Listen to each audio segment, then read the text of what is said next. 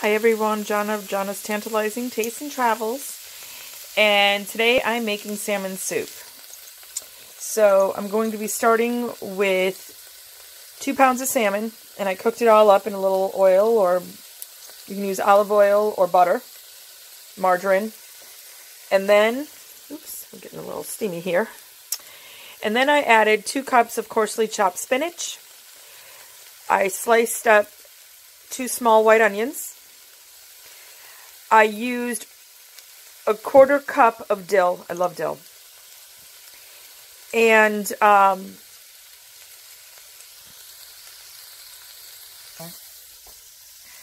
I also added about 1/2 cup of mushrooms, 3 teaspoons of black pepper or white pepper.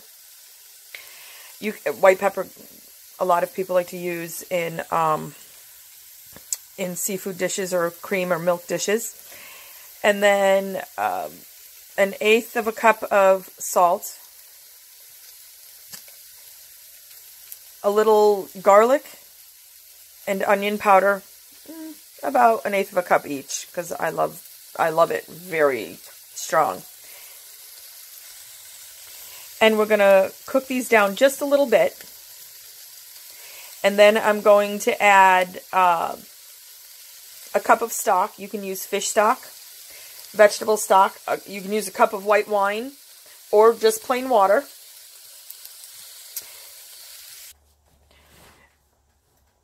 Then you're going to add 2 medium-sized sweet potatoes. You're going to peel them and cut them up. Cut them up thin because they do take longer to cook. Also, 2 large carrots. Then you're going to slice them up too, because they're kind of the same as the sweet potato. They're harder. And 2 celery stalks. And you cook this down till everything is soft. Alright, so once you get things boiling, you're going to want to turn your heat back to medium-low. You know, just a little under medium. And you want to cook this for 30 minutes.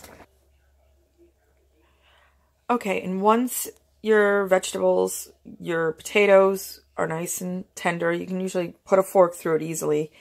Then you're going to add 1.5 to 2 cups of milk, depending on how thin you want it. And you're going to cook this for another 20 minutes. And if you want a little color, you can add a tablespoon of paprika. It also gives it a nice little flavor. I use paprika in everything. And there you have salmon soup. Enjoy.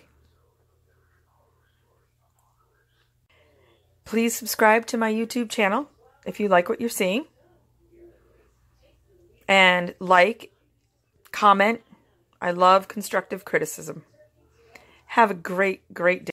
And if you really want to kick up your salmon soup, add some of this New Orleans style seafood seasoning.